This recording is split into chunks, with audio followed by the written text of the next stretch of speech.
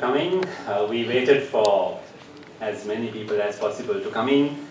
The 1 hour presentation can start from now. We have this room hopefully beyond 12 because we were supposed to run this from 11 to 12. So I'm Nalaka Gunawardene. This is my senior colleague, Mr. Banduseela. We are science fiction fans. He, in addition, is also Sri Lanka's best-known translator of science fiction. He has translated from English to SInhala a number of novels and short stories over the past 30-40 years. He'll speak into this presentation about the local popular culture and how science fiction connects to that. But this is the theme, how even though we are on the other side of the planet, from where the original Amazing Science magazines started, did we in Sri Lanka also receive a little bit of that cultural influence? We are going to ask that question and try to answer it towards the end of our talk. But first, what is all this about? And first of all, what is science fiction? There are many different definitions, and different people, including the key writers of science fiction, have offered different interpretations. I'm not going to read out, but hopefully as we go along, a lot of this is visually driven, as this is a very visually rich topic. Amazing Science and other Pulp Science magazines, science fiction magazines. This is one way of looking at it. Anything you dream is fiction, and anything that you accomplish is science. So there is, as I said at the opening, a very strong element of imagination. This is imagination and knowledge combined. Another great writer of both science fact and science fiction, Isaac Asimov, who wrote more than 500 books in his time, also had these views about science fiction. Science fiction, some of you may have heard, is being frowned upon by the mainstream fiction writers and critics. They say that this is kind of substandard literature, not exactly qualifying as proper literature in the same league as Shakespeare and others, Tolstoy and others, but that debate is going on. Science fiction writers, of course, believe that they are writing serious stuff. And why is it important comes from a public scientist who was inspired to take to science by science fiction he read as a kid. Carl Sagan, whom some of you have seen on television or at least heard of and read, he was a very strong defender of science fiction. He said to get children and young people interested in science, the best initial approach should be to get them interested in science fiction. Not just books, but also movies, comics, the whole range of products called science fiction or carrying science fiction. We begin by acknowledging two greats in this genre of fiction. One is French, the other is English. I learned today that the more accurate way to say this name is Jules Verne, but many of us have been calling him Jules Verne. Jules Verne lived mostly in the 19th century, a century of discovery and innovation, and he wrote about things that were happening in his time as well as he wrote about things that could happen, many of which have come true. And H.G. Wells lived both in the 19th as well into the 20th century. He lived to see many of the early predictions and speculations come true. He actually lived through the First World War and the Second World War. He became a social critic and a historian of our times, and he had political views in addition to his science fiction. But again, one of my favorite quotation from H.G. Wells is this one. And I think in those few words he sums up what our civilization is all about. So it's that race between education and catastrophe. And for that education, in that race for education to win, imagination is very necessary. Not just knowledge, but imagination and knowledge together. What are stories for? It's a very difficult thing for a story to disseminate information. Those of you who have tried writing of any kind, and particularly fiction, will know how hard it is to write a good story. Or any kind. Crime or romance or science or anything. And this is the guideline that Arthur C. Clarke offers to all writers. Please don't try to disseminate information through stories. Instead, entertain. That's the primary function of fiction, of stories. Promoting a particular concept, scientific concept or technology should happen incidentally as a byproduct, not as a main attempt. So that's the challenge for all science fiction writers, be informed by science and technology but not too immersed in it. Now we come to the part of science fiction universe that inspired this exhibition downstairs, which is the Pulp Science Fiction magazines. Called pulp because they were printed on very cheap paper so that they could be sold very cheap, initially for 25 US cents because they originated in the US.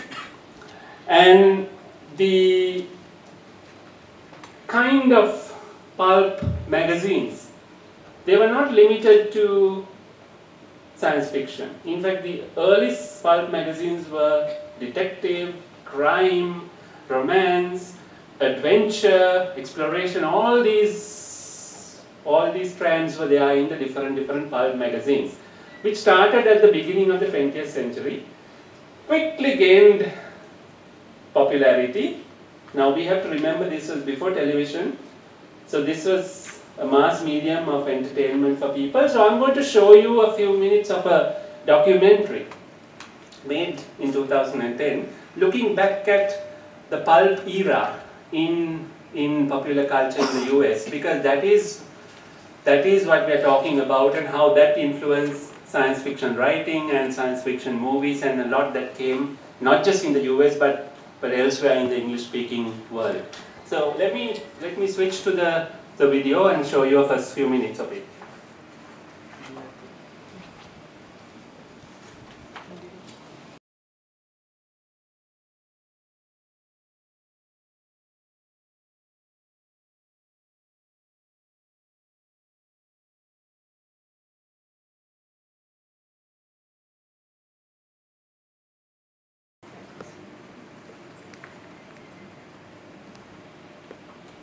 Okay, so that's a very quick introduction to the times in which these pulp magazines were a response. And there was, somebody was saying, what's wrong with escapism? There is a famous line, I think it has come from the writings of C.S. Lewis. The only people who are against escapism are who? Jailers. So, escapism is what all these fiction and fantasy stories were about, and there is nothing wrong with that, particularly at times of great economic turmoil. And let me quickly introduce you to three main enduring science fiction pulp magazines. The first was called Amazing Science, which has inspired this exhibition. One of the best known, and it was launched in 1926. And it was, in fact, the first magazine that was carrying exclusively all science fiction stories. Until then, there was a mix of other types of fiction along with science fiction in other pulp magazines. This was the first all science fiction magazine.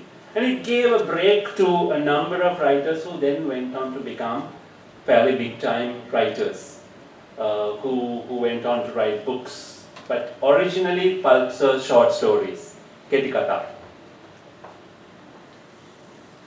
And the first issue of April 1926 had three well-known writers, three of the biggest names at that time, were featured in the first issue. By that time, Verne was already dead. He died in 1905, but they published one of his stories, Off on a Comet. Then they got a new story from H.G. Wells. And there was also Edgar Allan Poe, who wrote short fiction, and including those, some with science fiction, some with a bit of science. So three well-known names along with others in the first issue. And there were line drawings inside. So the covers were full color, very colorful. Inside it was all black and white with line drawings like these.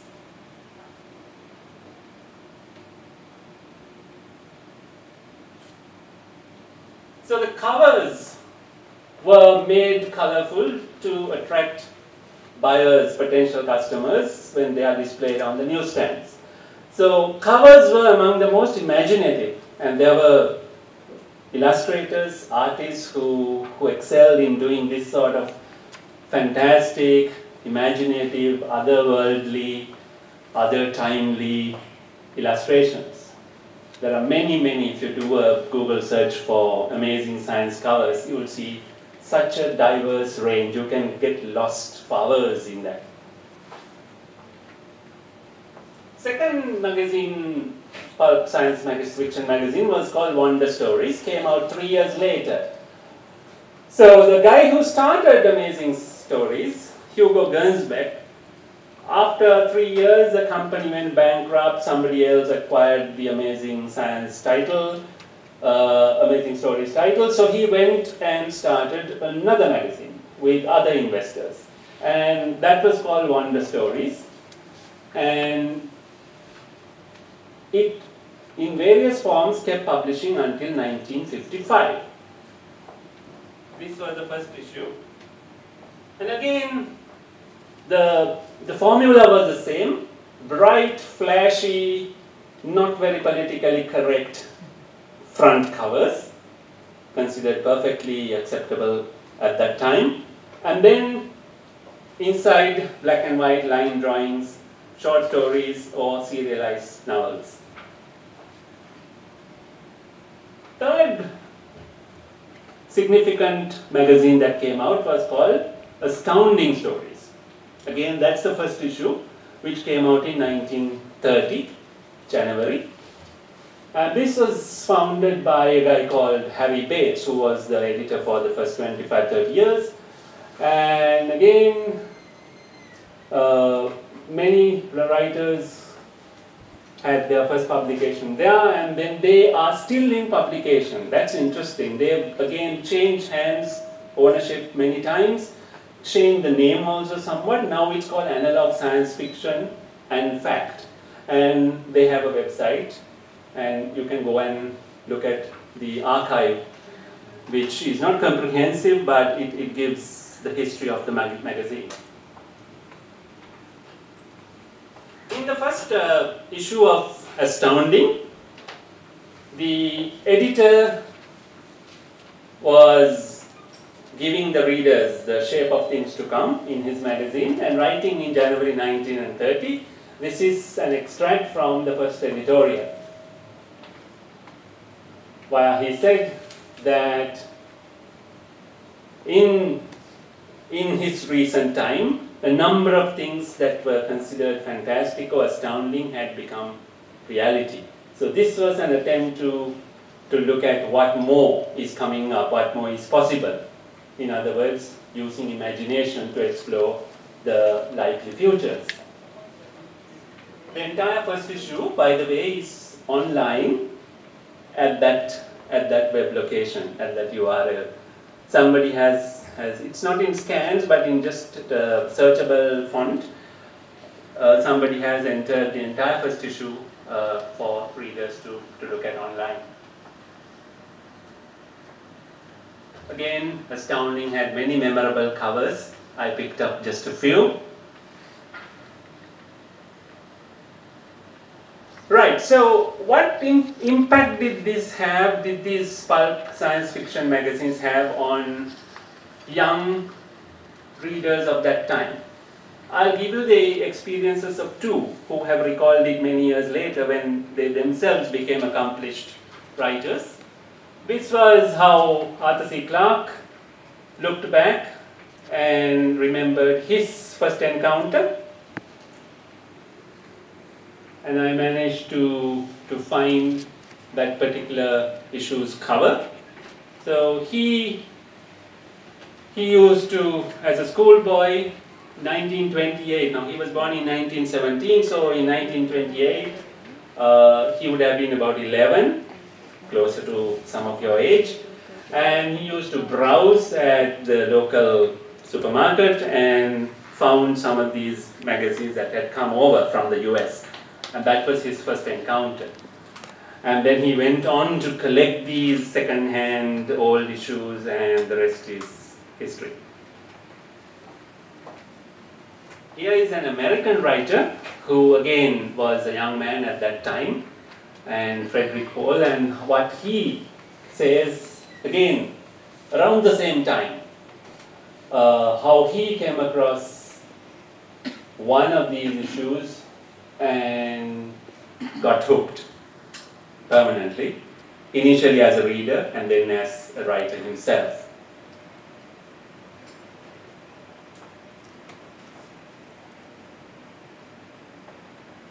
Now, these were basically scattered young people, at that time mostly male. A little bit around the world's first science fiction convention was attended entirely by young men at that time. There were girls reading, but they didn't always network at that time with the other readers. They were usually the bookwormish kind and also technologically inclined, so they were branded as nerds or geeks by their own friends and peers. So they read science fiction, and because they were few and they were isolated from others who read mainstream fiction, they tried to network with like-minded young people elsewhere in their country, in other cities, towns, as well as in other countries. So in England, a few of them came together in Leeds in January 1937 just to share their experiences and compare notes, and that, looking back, is the world's first science fiction convention. There is Clarke among them. Can anyone spot who it might be? A very young 20-year-old Arthur C. Clarke in this picture.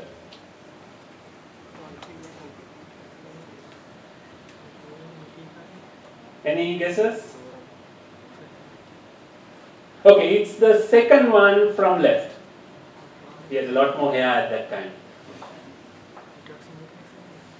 And that's him in the same, at the same time, and as a young man of 20.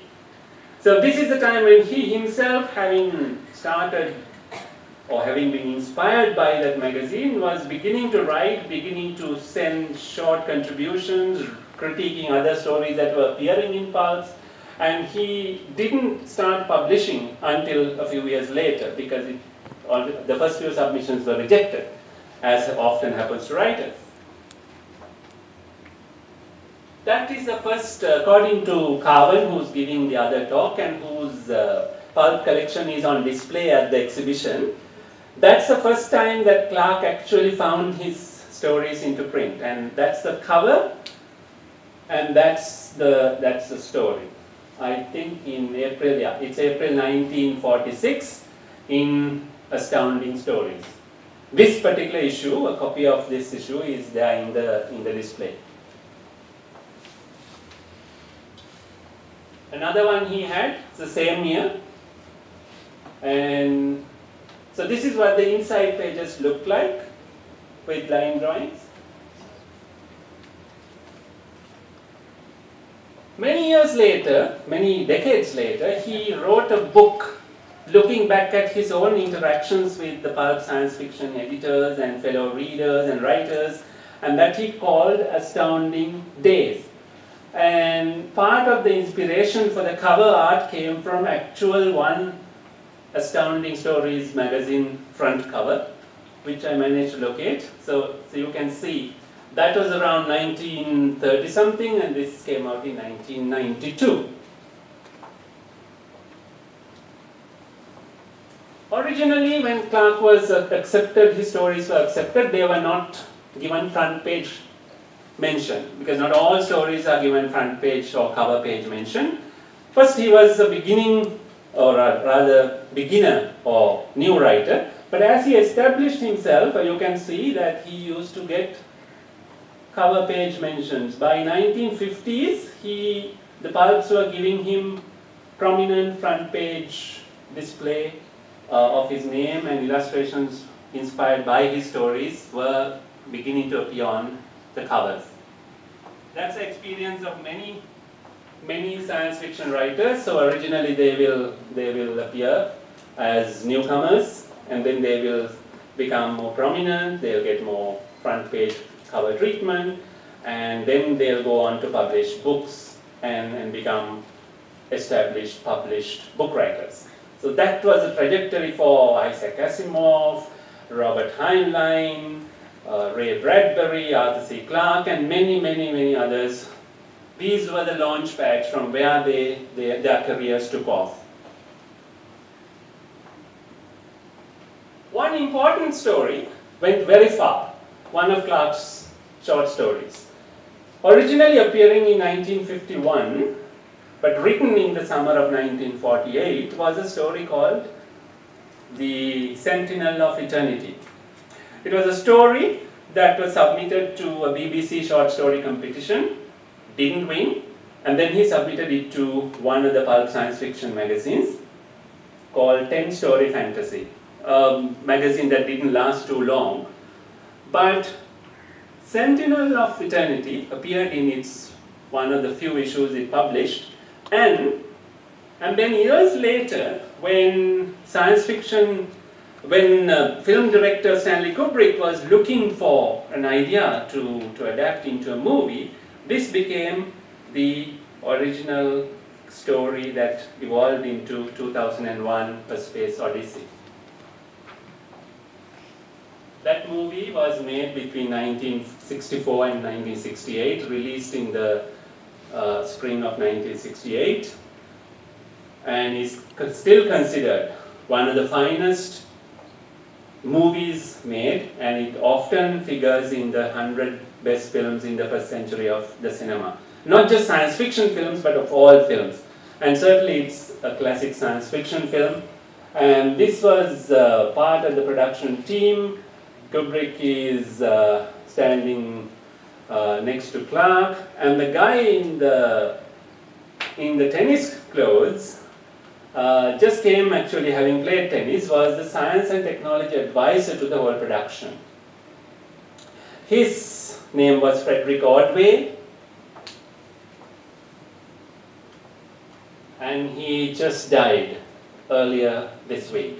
He was talking about the making of 2001, all these years giving various interviews, talks, and this was last year when he held up that particular issue of the magazine where the story first appeared. And then what happened, he was a space scientist who took a strong interest in imagination and visionary activities. He wrote books himself, but his best known contribution is as the science and technology advisor or consultant to Kubrick and Clarke.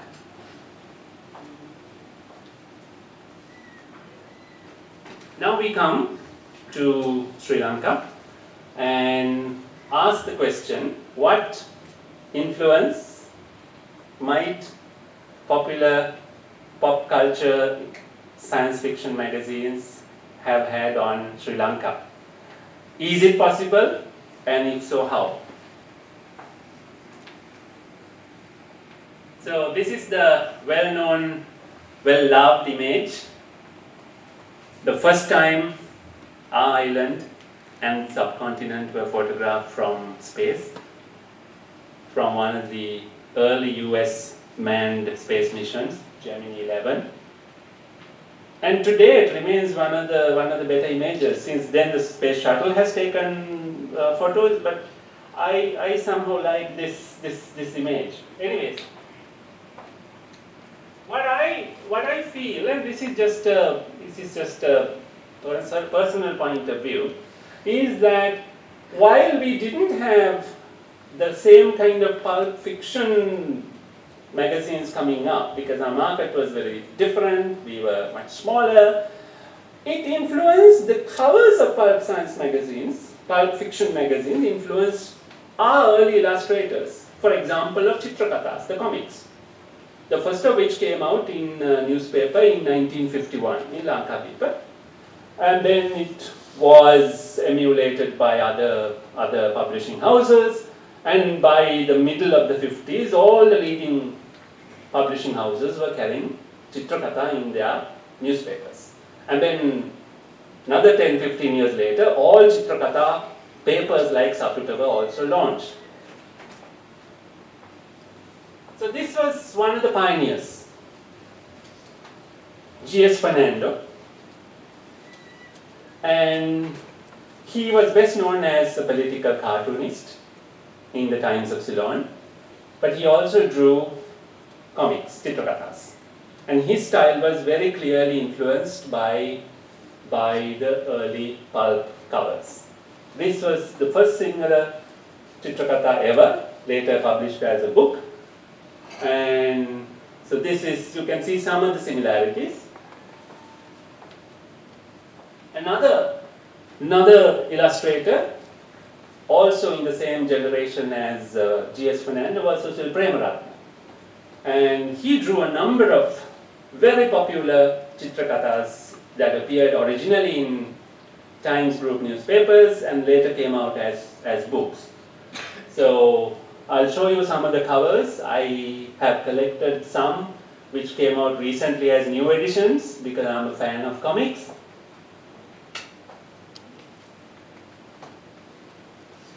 So as you can see, Susil Premaratne pushed the limits. He put this kind of scantily clad ladies on the cover.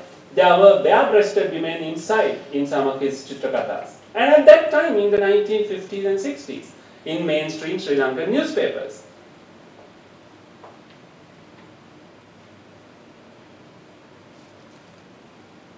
This was an all-time favorite. Ram Dupata was an adventure, fantastic tale that ran for about 150 or 200 weeks. Later came out as a book. And this, again, was one of Premaratne's creations.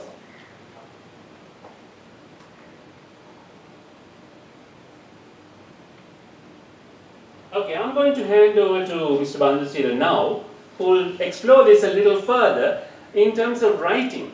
And his takeoff point is this underappreciated writer called Deeman Ananda, who tried the Sri Lankan equivalent of pulp fiction. Very cheap thrillers and detective stories that were sold in the 1960s, 70s, and altogether more than 1,000 titles that this one man wrote. And all the mainstream established writers ridiculed him, condemned him, didn't even acknowledge him as a writer. And so that's the kind of treatment he received. Over to you, Mr. Banduseela.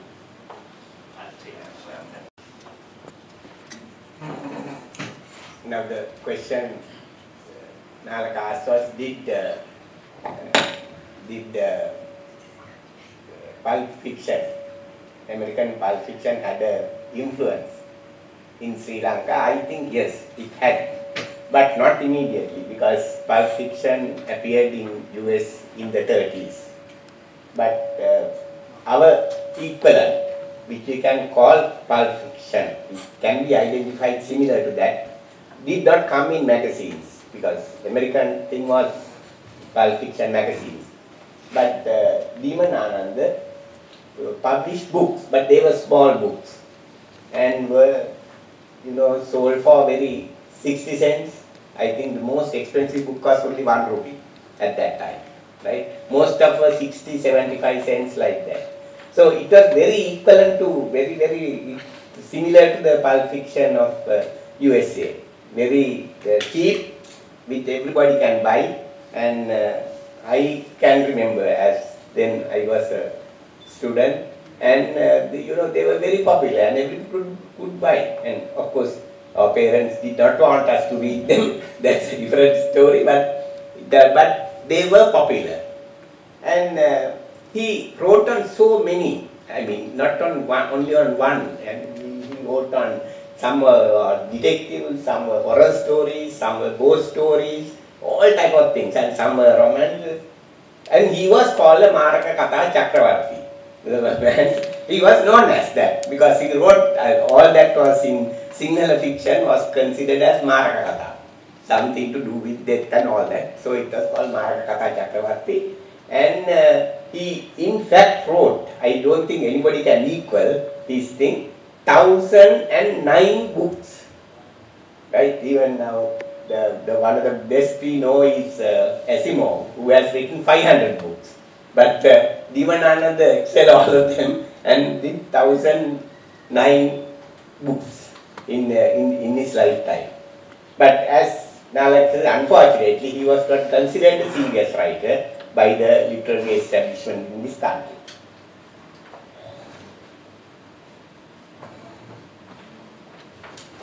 His first book was called Gantara Holmana. It was a ghost story. And then, of course, he wrote so many things like Me, Maru Javarama, Pau Paladima, Revolver I Mamai, Brigadier M. His last book, the 1009 book, was called Sadasulaga, which was based on the, more or less on the 88-89 troubles, based on that. And most of them were priced, as I told you earlier, from 60 cents to 75 cents to 1 rupee, so that anybody could buy it. And he also wrote science fiction. This is the only one. Actually, it's not. He translated. I mean, you may all have heard about Mary Shelley, who wrote Frankenstein, and he translated this one, and it came as Frankenstein Ke Paliganima. And this is the only science fiction that he attempted at. Rest were detective and horror stories.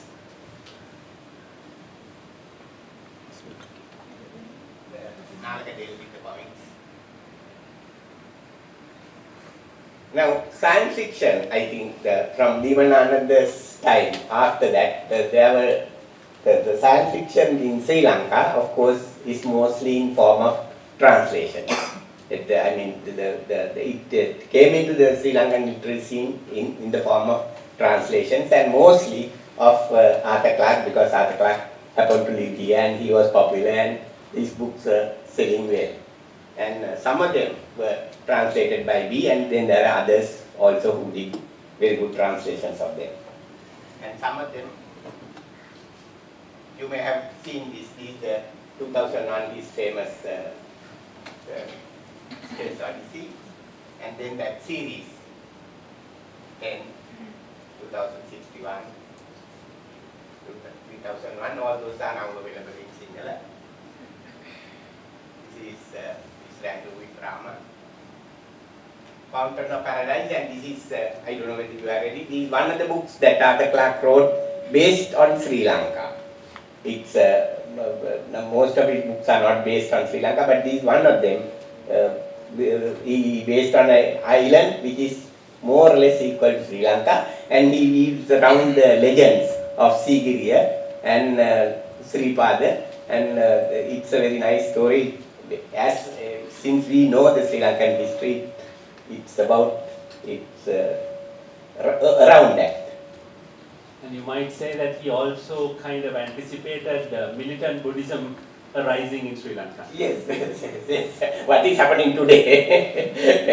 I think he foresaw a long time ago. I think this was first published in 878. Right? He saw the Buddhism will come militant in time to come. And of course, at that time, in his story, the Mahanayaka is a foreigner. The Mahanayaka of who is at the Mahavihara is a foreigner. This is another story. This is one of the very good books that Arthur Clarke wrote, Deep Range, and was translated by the famous writer Cyril C. Perra, who did a lot of mainstream literary translations like Tolstoy and all that, and he translated this into SInhala, and it's still available. Then there are other new writers who have done some of those. This Avasam Siddhanta is the last book that Arthur Clarke wrote, the final theorem. Then there are, in addition to Clarke, there are people who have attempted writing other writers like Asimov. Asimov is one of the very famous writers, and one of his books also has been translated into SInhala. I think that's all I have to say. I think we will have a discussion of. Have a little wrapping up and then. Yes.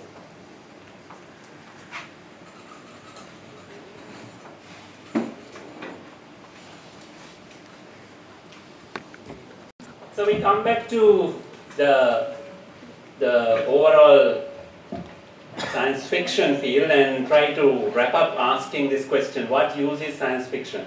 I mean, why should we bother? Because in the 19th century and early 20th century, a lot of things were still being discovered, a lot of inventions and technologies were coming up. So the needs of society were a little different. Do we still need science fiction? Well, this is, let's answer from perspectives of some mainstream writers. Ray Bradbury has often said that science fiction writers like him are not trying to predict the future, but are in fact trying to warn about undesirable futures. And so that early warning function about undesirable futures is a very key function science fiction continues to play, even today.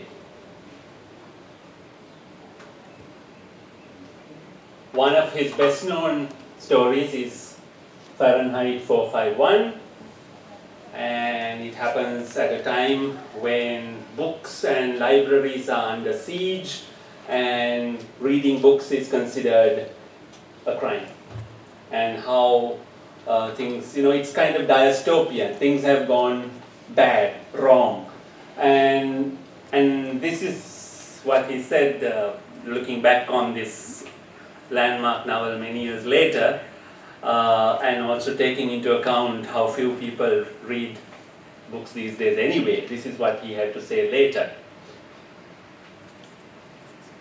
What good is science fiction? Here is the view of another guy who has been documenting, who was a writer himself but who also documented. He's written a definitive history of the pulp fiction era that we talked about. He thinks that it's more for the imagination value rather than the predictive value of science fiction. Predictions, some were right, others were wrong when you look back at the last century or so of science fiction.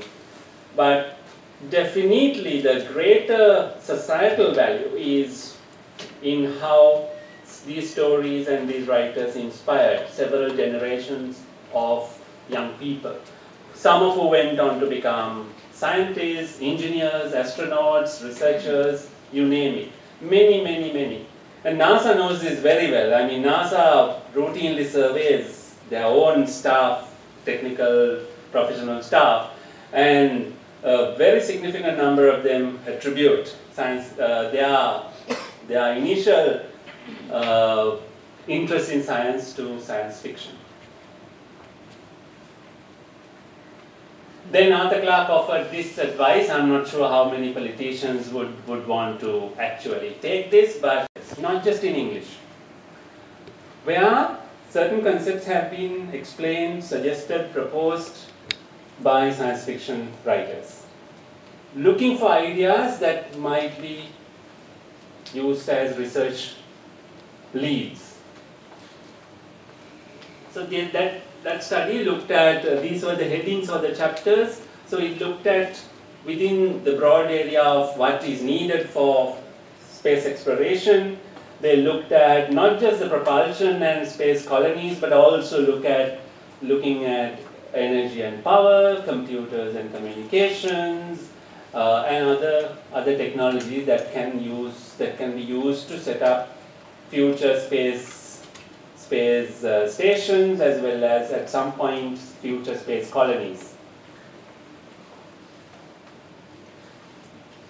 And one very relevant quotation that Mr. Banduseela located for our talk is from the guy who wrote a book called Future Shock, Alvin Toffler, and he is of the view, and he's a historian, he's looking at it from the broader social science perspective, and he says that in fact we should be teaching our children some science fiction stories, because they can lead young minds through an imaginative exploration of the jungle of political, social, psychological and ethical issues that confront us today.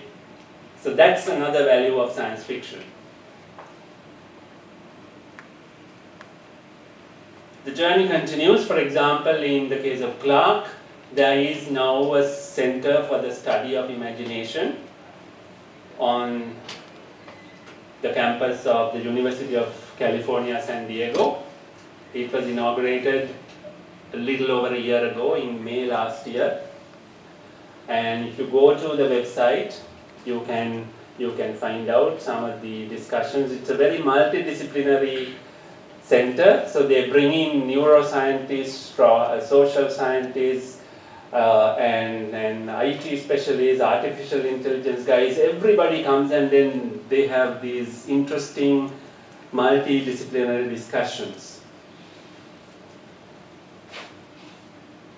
We started with Vern, and I want to end with him. And I think this was also mentioned in the opening. This is, I think, what we come back to. Science is made of mistakes, so be never afraid to make mistakes, as long as we learn from the mistakes we made.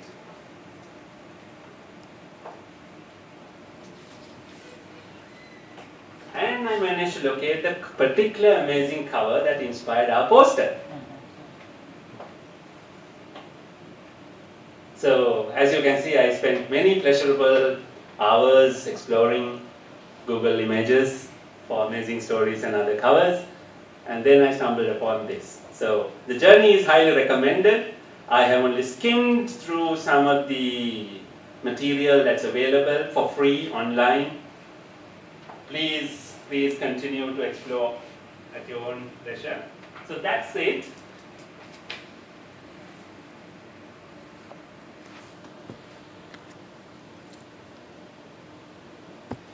That's it, and we have time for a few questions and quick comments that we'll be happy to take in English or SInhala. How are we for time? Okay, so we started at 11:30, we have about 10 minutes. Anyone? ප්‍රශ්න තියෙනවා නම් සිංහලෙන් වුණත් කමක් නෑ අහන්න.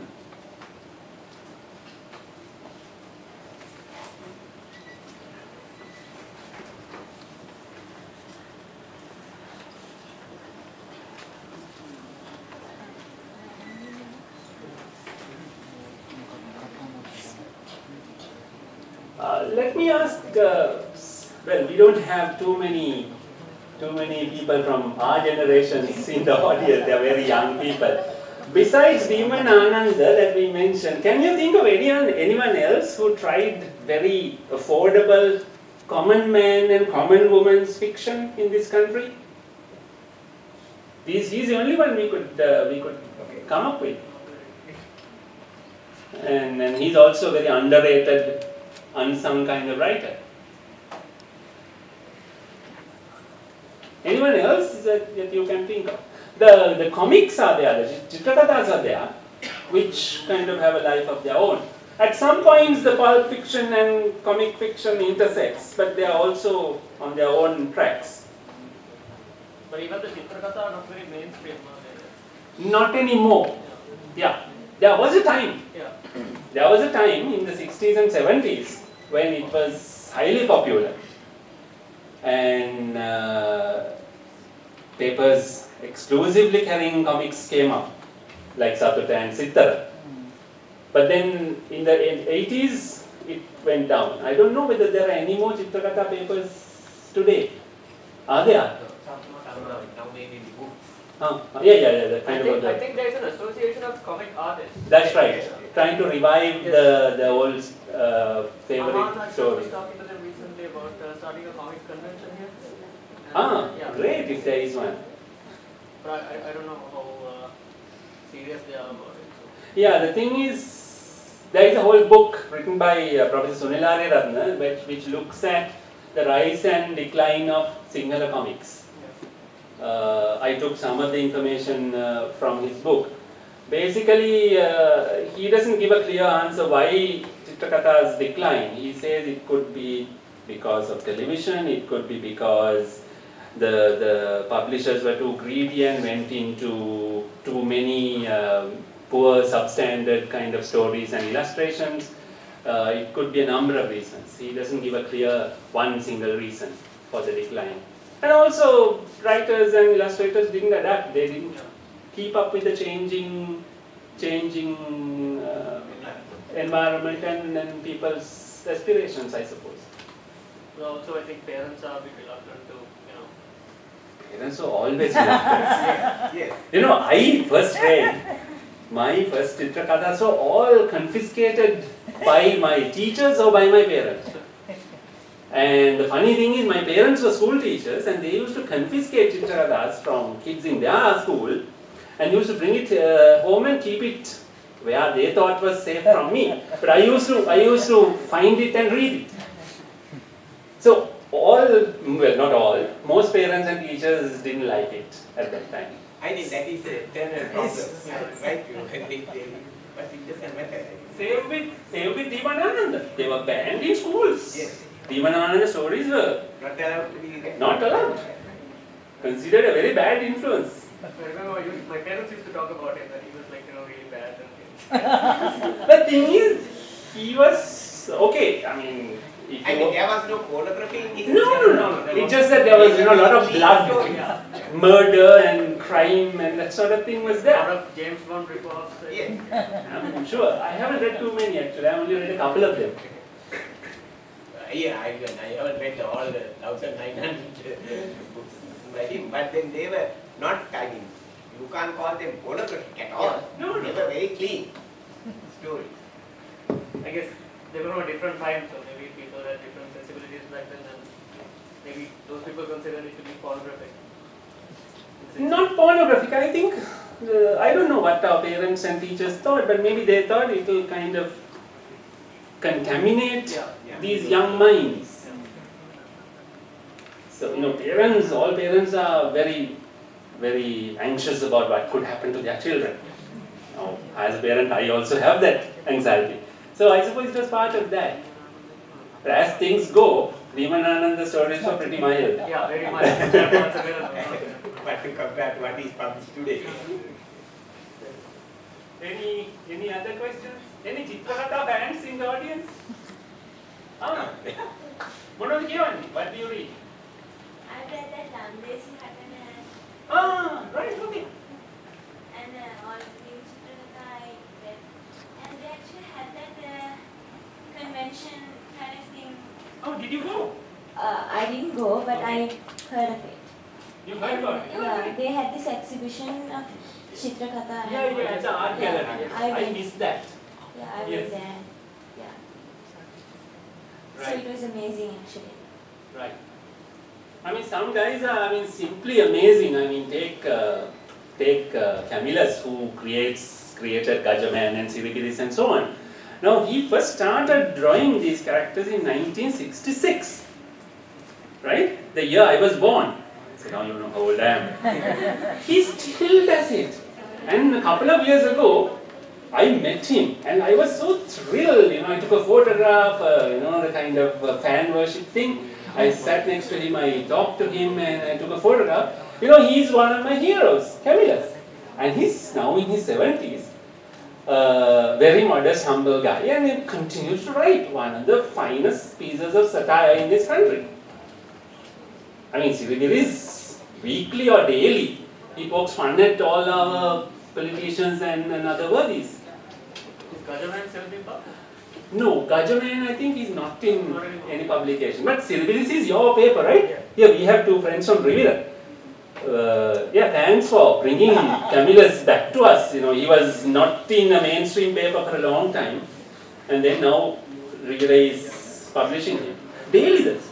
Is it daily? Siribiris pocket cartoon cartoon? And Sunday then the full thing. Yeah. I mean, so people like that. So there are some guys, comic artists here who've been drawing for 30-40 years. Siribiris creator will be, you know, if he continues to be active, in a couple of years he would have drawn for 50 years. Remarkable. Any?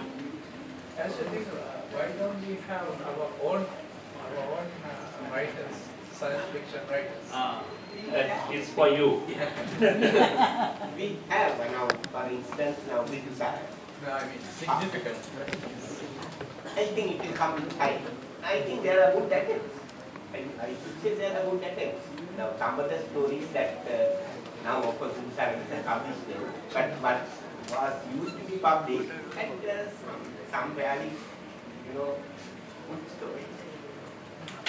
It may be that I don't know why, maybe the media that is not giving them a chance right now.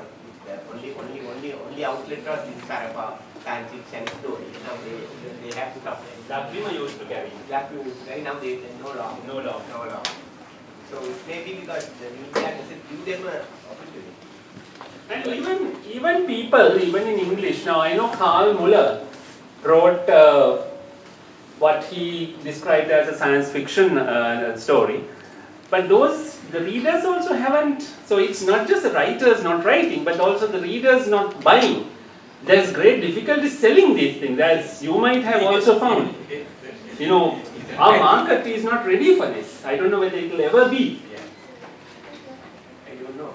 Yeah, so Carl Muller's others books sell, but this particular one hasn't done too well from what I heard. What's it called? It has some futuristic 2000 something year in the title. I can't immediately remember, but it was a slim volume. Yeah, it came out about 10-12 years ago. Certainly not one of his known titles. Yeah. That's the thing. That's the thing. Should we wrap up? Okay. So, thank you everyone.